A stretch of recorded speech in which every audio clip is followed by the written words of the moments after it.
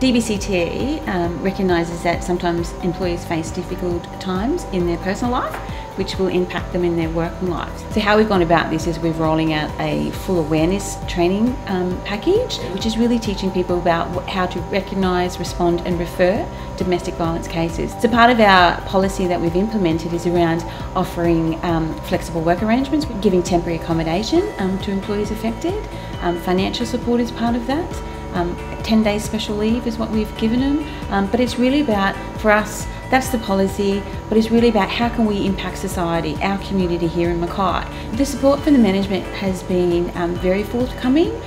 They believe it is great business practice, but that's not the reason we're doing it. It's really, it is the right thing to do, because it's not just about our workplace anymore. This is about how we can impact society, and obviously to make Mackay, make this a safer place for all of us to live.